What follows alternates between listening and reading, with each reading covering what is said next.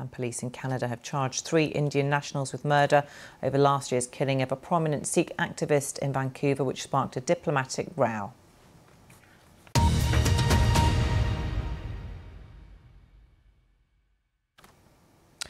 Now on BBC News, it's time for Talking Business.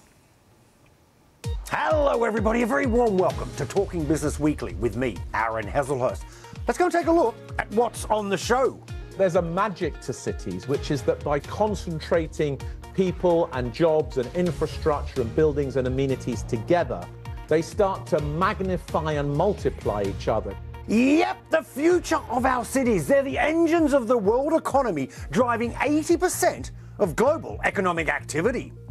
And despite taking up just 2% of the planet's landmass, cities are home to well over half of the population. That share is growing rapidly, set to be nearly 70% by 2050. I'm going to be discussing all of that with these two. There they are. One's a top urban expert who's worked with 400 cities on everything from transport to demographic change and climate planning. And the leader of one of the world's most livable cities, known as Australia's Garden City. We're going to find out from the Mayor of Melbourne why it's so appealing and how do you balance the needs of 5 million people living side by side. Also on the show, we're going to take a look at what it takes to create our spaces. I'm going to be joined by the big boss of Autodesk. It's the world's top software designers for architects.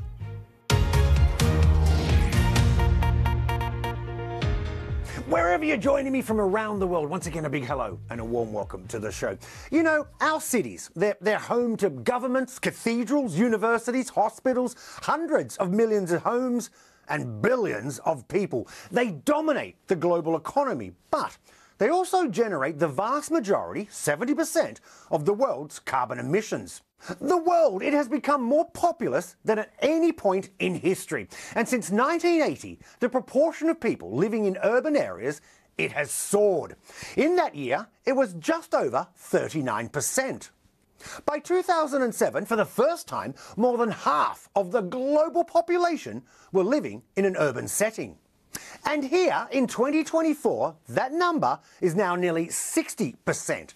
It's projected to be 68% by the middle of this century. And if that trend continues, more than 80% or 4 in 5 of us will be living in towns or cities by 2080. That means there'll be 6 times as many big cities with a population of more than 1 million people. But some regions are becoming more urban than others. South America, for example, it's the most urbanized continent with 85% of people living in towns and cities. While in Africa, it's around 46%. And we're going to hear from our colleagues in Lagos as well as Sao Paulo in a moment. But first, let's head to India. We know that country is the world's most populous, but it's still very rural. Fewer than 40% of Indians live in an urban setting. But that is changing rapidly. Here's our business correspondent in Delhi. Here in Delhi, India's capital is one of the fastest growing cities in the world. And it's estimated that in the next few years, it is also going to become the most populous, with a population of over 37 million. Now, with more people, of course, there's growth and development, but there are also challenges, like more people jostling for space with limited resources. Over the past few years, we've seen this region see property prices rise at over 30%. Every summer, Delhi also battles a water crisis because the only river that supplies water to the city has seen its levels deplete over the years. And the biggest challenge, Delhi became the most polluted capital city in the world last year. And experts say it's because environmental norms are not properly enforced in the city. So while India remains one of the fastest growing economies in the world, this growth is also coming at a cost. This is Lagos, Nigeria's commercial nerve center and home to an estimated 21 million people. Listed amongst Africa's most popular cities, traffic congestion is a major challenge. Motorists spend an average of 4 hours commuting daily, with a huge negative impact on productivity. As one of Africa's fastest growing cities, Lagos is also marred with a public transportation issue. The yearly rainy season exposes one of Lagos's biggest challenges, which is recurrent flooding. As has been the case with other parts of the world, people's lives are being disrupted by heavy rains. Experts say a combination of questionable urban planning, poor waste management, and climate change have worsened the flood issues. Here in São Paulo, Brazil and Latin America's biggest and wealthiest city, inequality is a significant issue. 1 of every 4 homeless persons in Brazil lives in the streets of São Paulo. The existence of affluence and poverty contributes to another serious problem, violence. Robbery rates reached a record high last year in downtown São Paulo. But violence is not the only problem at the city center. São Paulo authorities have struggled for years to deal with an open-air drug market called Cracolândia, literally Crackland, where over 1,000 crack cocaine consumers live and where drug dealers work openly.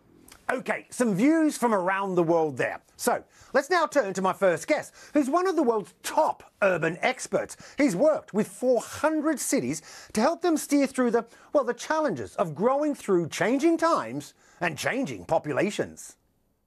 Professor Greg Clark, great to have you with us. And Greg, let me start with this, just the obvious. Why are cities so important? Because obviously they're home to huge numbers of people, but what is it about this kind of living environment that gives cities their wider reach and their impact? There's a magic to cities, which is that by concentrating people and jobs and infrastructure and buildings and amenities together, they start to magnify and multiply each other, creating more jobs, more opportunities, more interactions, more relationships, and connectivity underpins all of that. But because of that magic, we're living now in a kind of century of cities. This is the biggest industry in our world for the next 50 years. Building and making and operating and running cities is the thing that's going to attract the most capital. It's going to attract the most attention. It's where the big opportunities are. And Greg, if we're going to see this projected growth and even further over the coming decades, I mean, how do cities prepare to cope with the growing populations? There's 2 versions of urbanization. There's what we might call bad urbanization, where growth out its housing, its transport systems, energy, and its.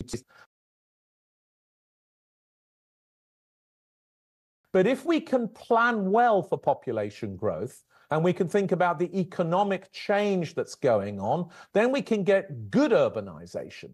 We know one challenge many cities have in common is how to house these ever-growing populations. So I've got to ask you, Greg, how do they address building sustainably in a way that people and especially key workers can afford? There's only really 4 ways that any city can accommodate population growth. The first thing is it can sprawl. The second way you can do it is by building new cities. And there's been lots of experiments in building new towns, new capital cities. The third way is that you can build up in cities. You can really increase the density in our cities. The fourth way, though, is that you can connect the existing city with neighboring suburbs, cities and towns in a kind of networked approach, which allows them to benefit from having good transport systems that link things together. And Greg, we've been hearing a lot about these so-called 15-minute cities, which you support, but just for the uninitiated, what are 15-minute cities? How do they work? It's a great question, and the problem is that it's got a slightly wrong name, because we're not actually talking about 15-minute cities. What we're talking about is districts and neighborhoods within cities where people can find, within a 15-minute walk of where they live, all of the things that they need to go about their everyday business. Am I right by thinking that, the critics to these 15-minute neighbourhoods is that they talk about, local authorities, that they put car restrictions in place, as an example. So you can't drive from one section to another without getting a penalty. I mean, that's what a lot of critics will point to, won't they? Yes, absolutely right. And there's a genuine debate here about whether the individual should be free to drive polluting vehicles in large numbers from one part of a city to another, almost for any purpose that they want at any time of day in any volume, or whether the effect of air quality, on pollution, on the health. and the contribution that that makes to carbon emissions, whether, as it were, locally democratically elected governments have the right to try to reduce the incentive to do that by imposing fines. And Greg, we've seen many cities struggle with urban decline. I mean, you've got some Rust Belt cities in the US, for example, Birmingham here in the UK, Turin in Italy. Greg, what can be done to drive fresh investment into those cities? The built environment in our cities, not just housing, but all of the corporate real estate, all of the big facilities, all of the infrastructure, including the transport infrastructure, and the utilities, the water, the waste, the energy system, these are massive investment assets. Urban revitalization is a big opportunity, not just for governments to take a lead in making the city livable, investable, and connected again, but it's also a massive business opportunity for investors, for corporates, and also, of course, for small enterprises that want to pilot new urban solutions. What scope is there for cities to become self-sufficient hubs for energy generation? Every city in the world has a different opportunity to create much more self-sufficiency in terms of energy. As we know, our energy systems are beginning to decentralize. The introduction, particularly of solar, in the hot countries of the world is enabling both individual buildings, whole districts of cities, and indeed whole cities to move towards energy independence. The second one, of course, is the geothermal energy that exists under the ground, and we see this increasingly in Scandinavia. We see this happening in Spain. And we also see geothermal being a solution in Canada and in North America. In other parts of the world, it has to come from other kinds of renewables, including in particular hydro and wind, not necessarily energy generated within the city, but energy generated close to the city. And Greg, let me end on this. What makes some of the world's top cities really popular places to live and work? Can you name some? There are a number of cities that are consistently voted as the best cities in the world to live. One of them, of course, is Singapore. Another one is Vienna. Another one is Vancouver. And of course, a fourth is Melbourne in Australia. It's extraordinary what's been happening there in terms of the energy transition, where the city and its leaders are working together so closely with the business community, the utility companies, the superannuation funds and others to prove that the business end of making cities really exciting is just as important for business as it is for population as well. On that note, Greg Clark, chair of the Connected Places Catapult, great to have you on the show. We'll check in with you soon. Thank you very much, Aaron. It's been a pleasure. So, Melbourne, huh? I don't know about that. I'm from Sydney. We've got our gorgeous harbour. And for those who don't know, Sydney and Melbourne, we've always had a very friendly rivalry. But I have to say, for Melbourne, it's a ringing endorsement from Greg Clark there. So let's just find out why the capital of Victoria, a city with 1 in 5 of Australia's population and known as the Garden City, is just so popular. Well, I decided to catch up with its Lord Mayor. Sally Capp, a real pleasure having you on the show. And Sally, let me start with this. I've got to tell you, this is probably one of the hardest interviews I've done in many years, and I say that because I am from Sydney, born and bred. But your city, Melbourne, it consistently enjoys a top 10 place in global livability rankings. I've got to ask you, why do you think that is? What's so special about Melbourne? Melbourne has put an enormous effort into being a livable city. We came from the 80s and early 90s, a financial crisis, a time when the city was described as a moribund city in a rust bucket state. It doesn't get much worse than that, Aaron. And the city leaders at the time, together with other levels of government and private sector leaders, decided we had to do better. We've really focused on being the original 15-minute suburbs so that people can access education, health services, employment, leisure, study, all within a 15-minute radius. And we continue to invest in elements like active transport, greening the city, elements that we know are vitally important for livable cities. And Sally, you've been Lord Mayor for 6 years, and of course Melbourne has been a top place to live for many years. What's your personal legacy for the city? That's a really big question, given that the last few years have included the very extreme circumstances of the pandemic. In fact, Aaron, we're one of the cities with the most days experienced in lockdown. It was very, very traumatic. And so for me, a major focus has been kickstarting the city and then resetting the city for a new trajectory, a new rhythm, a different future, but in many ways also a better future following that major shock. Within that, though, there are some key projects. One of them is called Make Room, which is to provide housing and support services and dignity for people rough sleeping in our city. Another big project, which has a long legacy, is called Green Line, and it's the rejuvenation of 4 kilometres of the north bank of our Yarra River that goes through the centre of our city into beautiful nature, open spaces and places for events. And Sally, correct me if I'm wrong here, but I understand that since COVID, the heart of Melbourne, it's become very popular at weekends, indeed busier than during the week. And I kind of think that's a problem, isn't it? Because I'm just wondering, how do you get the public sector workers back into the office?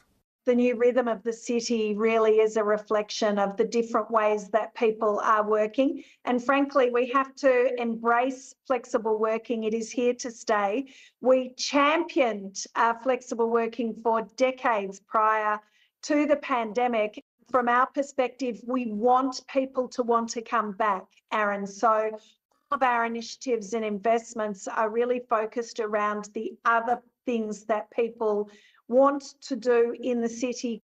And Sally, let's talk about sport, because we know Melbourne has amazing stadiums. It's home to, well, most of Australia's biggest AFL clubs, football for our global viewers. It's a multi-billion-dollar industry, but your state government concluded that it couldn't host the Commonwealth Games. Sally, did you fight that decision? The decision by state government about the Commonwealth Games was really a difficult one to accept and understand at the time. One of our strengths is the quality and quantity of sporting and event infrastructure available within our city. And we're the only city in the world that hosts both a Formula One Grand Prix and a tennis Grand Slam. And that's really just the tip of the iceberg for being able to host 100,000 fans to see Taylor Swift or Ed Sheeran in any one time, through to, you mentioned, the AFL, where the average audience in our stadium is last season was 73,000. We really can do things at scale. And Sally, of course, as we know, Melbourne, it is the host city to the Grand Prix. You've got the Grand Slam tennis. You've got the very famous Melbourne Cup. Sally, what do these events do for your city? We've really built our city around major events, so they're a critical foundation to our economy, but more broadly than that, to our DNA, to our identity, and how we like to operate as a community and society.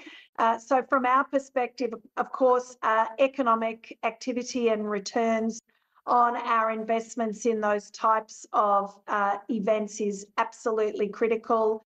And Sally, I've got to ask you this, because yes, Melbourne's also known for its art and culture, but also for your widespread graffiti, which let's be frank, it isn't loved by all your citizens. How do you see that? Does it add or take away from Melbourne's reputation? And how are you managing that side of, well, Melbourne's reality? Well, Aaron, let's be really clear here. There is street art, which we love here in Melbourne. We are renowned for street art.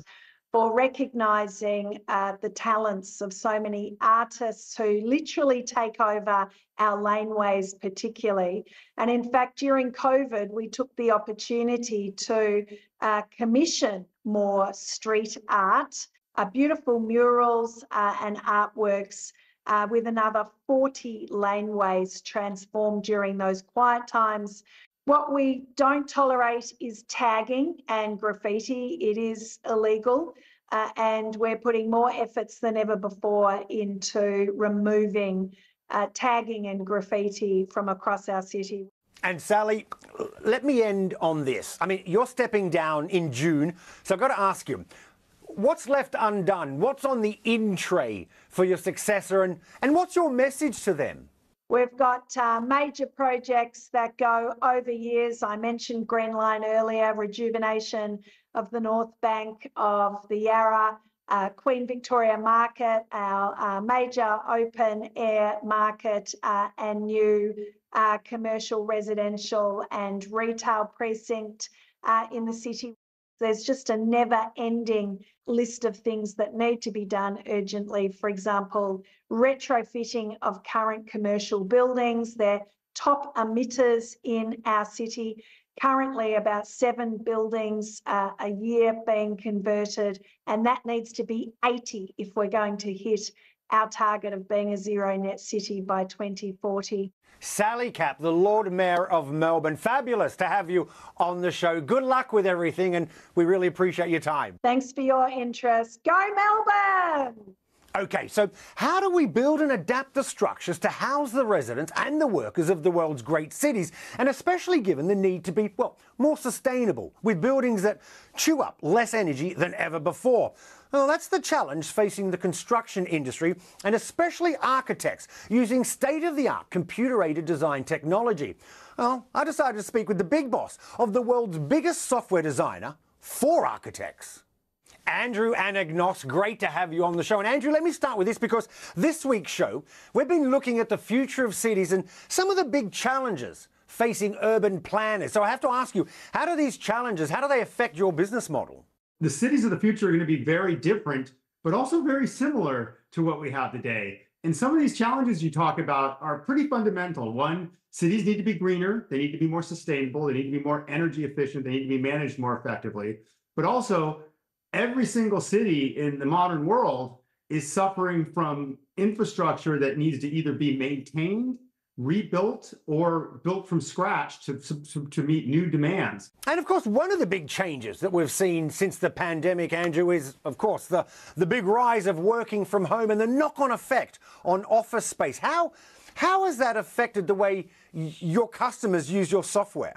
It's shifted some of the emphasis from in urban planning to reconfiguring spaces for either new types of occupancy or actually new types of use. Some facilities that were commercial office space are now turning into residential units. So what people are doing are focusing a lot on reconfiguring space and redesigning the space, and they're using our software to do that. Let's now look at the big path towards net zero, because in Europe, they have the Green Buildings Directive. Older buildings now have to comply with these very tough emission targets by 2030. Andrew, how do you help make that happen? The way you have to deal with existing infrastructure is you got to scan it, you got to understand it, and you've got to have suggestions on how to build it. So we help with the scan, analyze, and recommend part of the problems here. And if we look at some countries, I mean, let's take Italy as an example. It has a vast number of older buildings. Andrew, how can historic buildings be brought up to greener goals without destroying the character of those buildings? It's a really tough problem, Aaron, all right, because you want the building to maintain its look, its historic authenticity, and all the things associated with it. But at the same time, some of these buildings are really leaky from an energy perspective. Let's take aside stained glass and all the beautiful type things like that.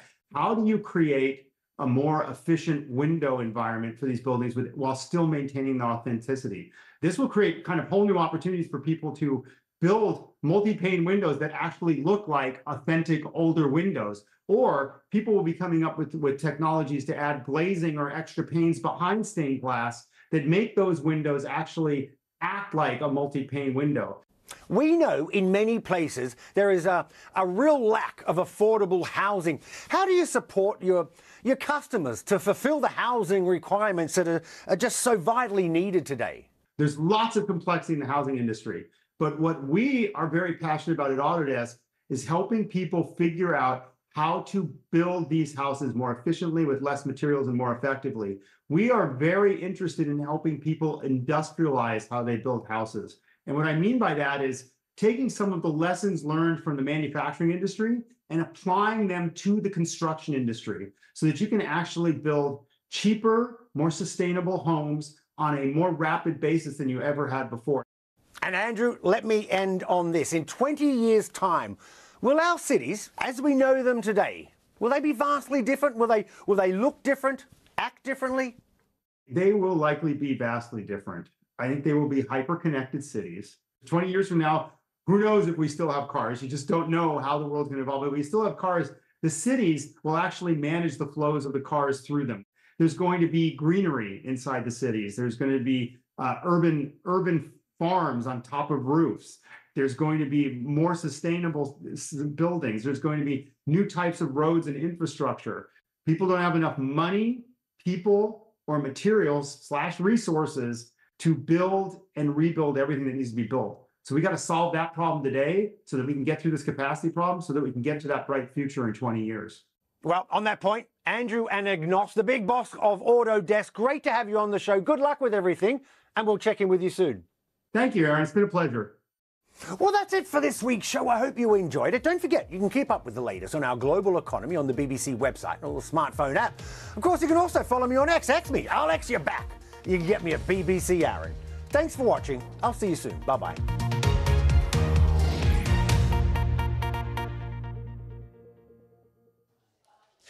Hello again, it's the bank holiday weekend, of course, and I think mixed is probably the right word to describe the weather over the course of the weekend, because while there'll be some warm, sunny spells for many of us, there'll also be some sunshine and showers as well. And this morning, certainly, it's been quite wet across parts of northern England into Northern Ireland. We'll continue with that rain, I think, in Northern Ireland into this afternoon. The risk of some showers, though, in the far northwest of Scotland with some sunny spells, and with the sunshine in the south, we may just see some showers popping off across the far southeast of England. Those could be heavy and thundery, but warm, sunny spells across many southern areas, temperatures 17, 18 degrees Celsius. We may once again have the warmest weather in the west of Scotland, 19 or 20 degrees.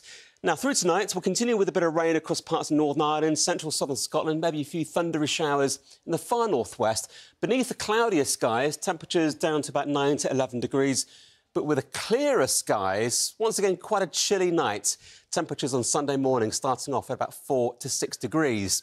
Now, during Sunday, there was some cloud in Cornwall, parts of Devon, a few showers here, 1 or 2 showers developing elsewhere across England and Wales, but largely dry with sunny spells. Some heavier showers in the northeast of Scotland with some thunder, and maximum temperatures about 16 to 18 or 19 degrees. Once again, it will feel quite pleasant when the sun comes out. On into Bank Holiday Monday, we've got this weather front here across the south, and that's going to bring more cloud, some showers across southern areas of England, a few showers further north likely as well. And again, those could be heavy, maybe even a bit thundery into the afternoon. But for much of North Wales, the Midlands, into eastern areas of England, it looks largely dry. There'll be some sunny spells as well. Temperatures on Monday perhaps down a little bit, so 14 degrees there in Aberdeen, about 15, 16 Celsius further south and east across England. But going through the rest of the week, high pressure is building in. And when we see high pressure like this, certainly in the spring, it's looking dry, it's looking fairly sunny and actually quite warm as well. Temperatures will be responding quite nicely to that sunshine. So you can see here that the temperatures will start to rise 17 to 22 degrees Celsius by the end of the week into next weekend. So on the whole, a pretty settled week to come. That's it from me. Bye-bye.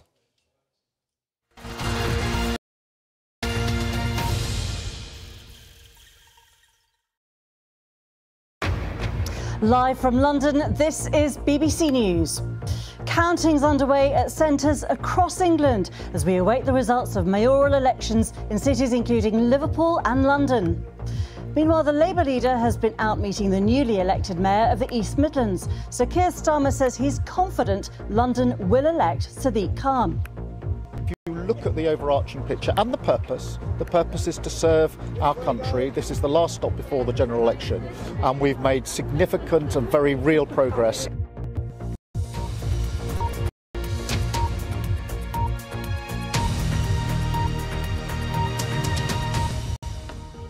Good afternoon, I'm Geetha Gurumuthy. Welcome to this BBC Local Elections special. The Prime Minister is insisting the Conservatives have everything to fight for, despite the party losing nearly half the seats contested in England yesterday. Labour is buoyed up after winning over 1,000 council seats and key mayoral contests in the East Midlands and, of course, in Rishi Sunak's backyard in Yorkshire and North Yorkshire. Well, this is what we can expect over the next few hours. Results are expected in the 6 remaining regional mayor races today, and that includes Greater Manchester and the West Midlands, where the Tories will be hoping Andy Street can cling on. All eyes will then be on the capital to see if Sadiq Khan can win a 3rd term as London mayor.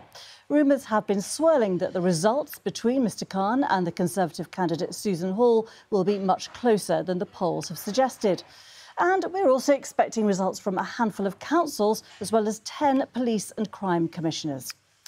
Well, the Labour leader Sir Keir Starmer has been speaking following a rally this morning to celebrate Claire Ward's election as the first mayor of the East Midlands. He was also asked about the London mayoral contest. Sadiq Khan was absolutely the right candidate. He's got 2 terms of delivery behind him, and I'm confident that he's got another term of delivery in front of him. But look, if you look across the country, I'm standing here in Mansfield, in the East Midlands, where we've won a significant victory in the mayoralty here. But that's the pattern across the country. We've been winning in Blackpool in a by-election with a 26% swing. We've won in York and North Yorkshire, true blue Tory territory, and here in the East Midlands, where there are very many constituencies that matter hugely in that general election. So, all of this is done with a purpose. I want a Labour government to serve our country. This is effectively the last stop on the journey to the general election, and I'm really pleased that we've been able to show we're making progress, we've earned the trust and confidence of voters, and we are making progress towards that general election. So a very, very good set of results for us. You've not won councillors or mayors everywhere you wanted to, though. How damaging is that to your prospects of becoming Prime Minister this year? Well, we have won significantly in all places across the country, whether that's by-elections, whether that's mayoralties, whether that's councils, and of course the police and crime commissioners. Now, in some places we didn't get all the votes that we wanted, and of course we will fight to get those votes back. But if you look at the overarching picture and the purpose is to serve our country. This is the last stop before the general election, and we've made significant and very real progress everywhere that we needed to do so. So I'm very pleased with that. I was speaking with your victorious East Midlands candidate, Claire Ward, yesterday. She said that she will put the region first, regardless of who is in number 10. Given that in the past we've seen Conservative mayors at times criticise Conservative governments, if you are in number 10 by the end of this year, she could become a bit of a thorn in your side, couldn't she? I would expect Claire Ward, as the East Midlands mayor, to absolutely put the East Midlands first. That's what she should do. Roll up her sleeves and fight for every single person that voted for and every single person who didn't vote for her in the East Midlands. If we're able to form a Labour government, that is actually a massive advantage for the East Midlands, because it means that you'll have a government and a mayor able to work together. But do I expect her to fight for the East Midlands? Absolutely, that's what she would do. I intend to fight with her for the East Midlands. Sir Keir Starmer